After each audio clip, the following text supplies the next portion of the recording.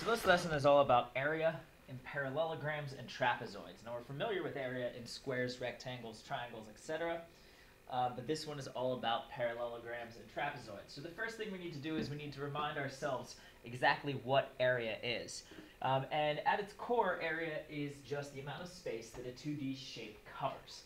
And it's always expressed in something called square units, which is just an extension of regular units, whereas an inch, even though it's not an inch, we can say that an inch is that distance.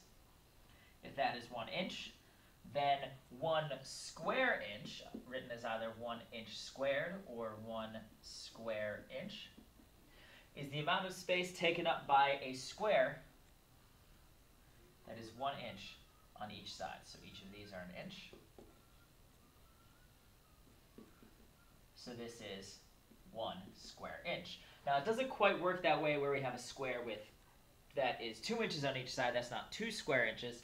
Beyond 1 square inch is just the number of square inches that can be covered by the figure. So square inches, square meters, square kilometers, square decimeters, square yards, square miles, etc. all expressed in terms of 1 square inch, 1 square mile, 1 square decimeter, etc. So as I said, we're familiar with the definition of area for things like rectangles and triangles. Rectangles, of course, are length times width. Triangles being 1/2 base times height. Now we can think of that as our base and height for, say, this right triangle here are pretty easy to see. Base and height. Where base is whatever the bottom length of the triangle side is, and the height is the distance from that to the vertex on the opposite side. But for a triangle like this one, an obtuse triangle where the vertex isn't immediately over the base, the height is still just this vertical distance down to the level of the base. So this is the height, and then this space right here, just the regular length of the triangle, is the base. So 1/2 base times height. Now we can use that to talk about the area of a parallelogram. We can use both of those, in fact. So the first thing that I'm going to ask you to do is pause the video and see what you can do with this. How would you find the area of this particular parallelogram?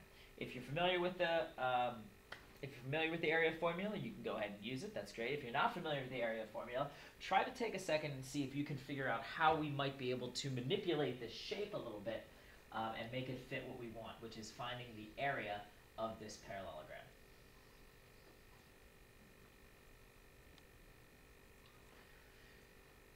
Well, we're going to assume at the moment that you're not familiar with the area formula or you haven't used it, and so we want to look at this parallelogram. The things that we know are, we know how to find the area of rectangles, the area of squares, and the area of triangles.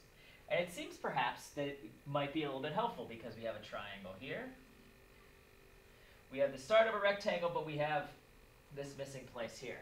And at the moment, we can't be entirely sure just what this triangle space is. It turns out that this triangle is exactly the same as the triangle on the left.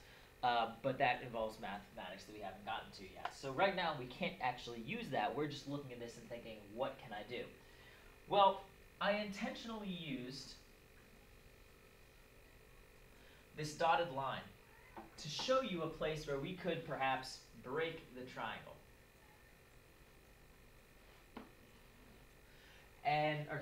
Break the parallelogram. So if we take a look at it now in a slightly different sense, we see that we have a tilted side on the right, and a tilted side on the left, and tilted side on the right, and they look pretty similar.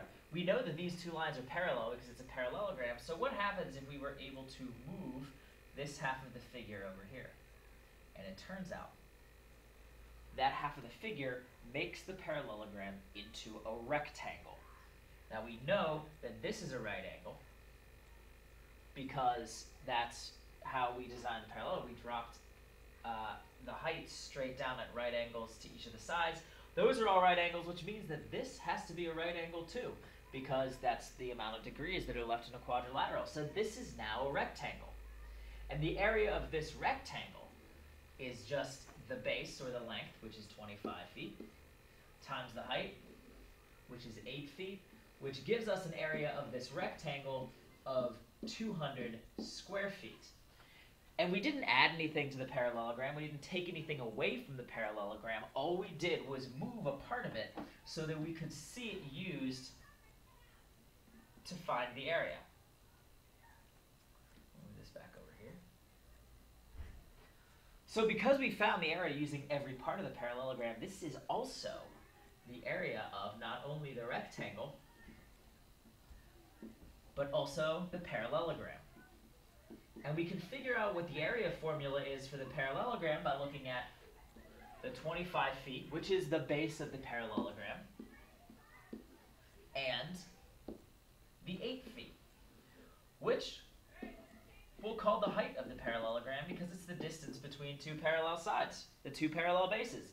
And that's it, it turns out. The area of a parallelogram is just base times height, exactly like a rectangle. So go ahead and pause the video now and see what you can do about finding the area of these 4 parallelograms, numbers 1, 2, 3, and 4.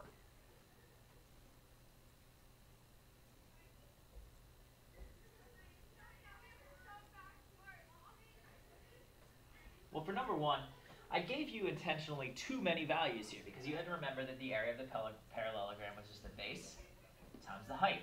In this case, the base times the height is 20 times 7 for number 1, which gives us 140 square kilometers.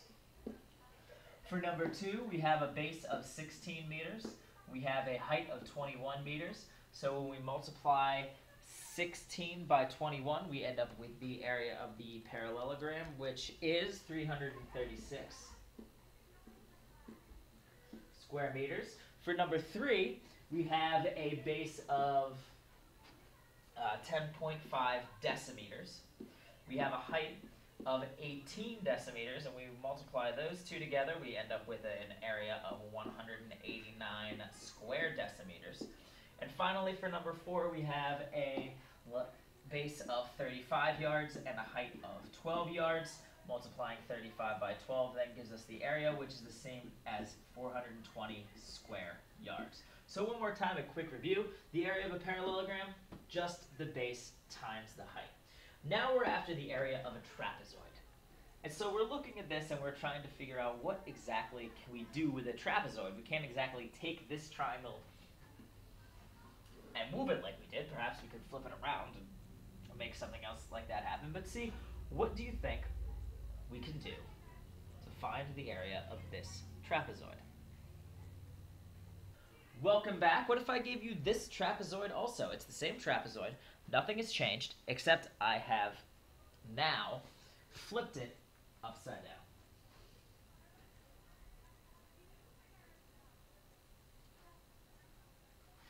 Well, if we put both of these trapezoids together, then we end up with a parallelogram.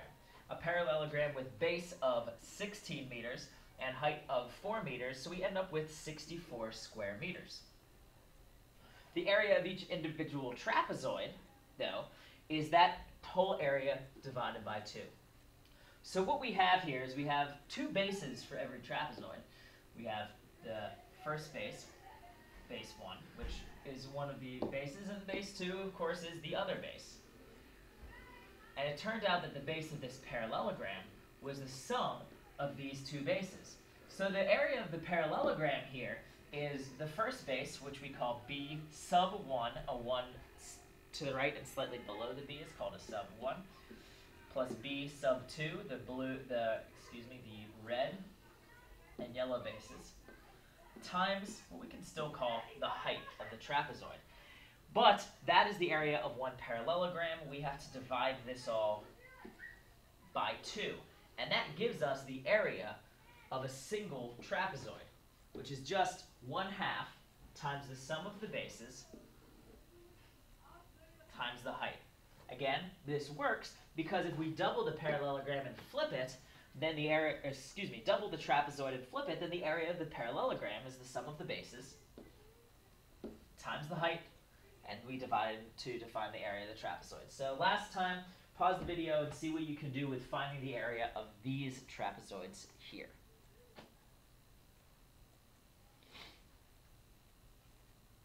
So for number 1, we have our two bases as 12.5 and 16.5 meters. Our area is 1/2 12.5 plus 16.5, all times 4. 12.5 plus 16.5 is 1/2 of 29 times 4. Multiply 29, 4, and 1/2 all together, and you finally get an area of 58 square meters.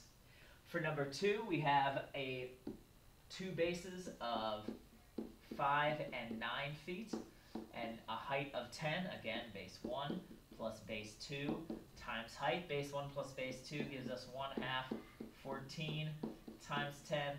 Multiply all those together and get an area of 70 square feet. For number 3, we are looking at two bases of 8 inches and 12 inches. Multiply the height by the height, which is 9. Adding those two bases together gives us 1/2 20 times 9. That gives us an area of 90 square inches. And finally, for number 4, we have two bases that are 35 yards and 55 yards. Multiply that by the height, which is 20 yards. 35 plus 55 is 90, so this is 1/2 times 90 times 20, and gives us an area of 900 square yards. So once again, the area of a trapezoid is just 1/2 times the sum of the bases times the height, which we saw by making two trapezoids into a parallelogram, and the area of a parallelogram is just the base times the height, exactly like a rectangle.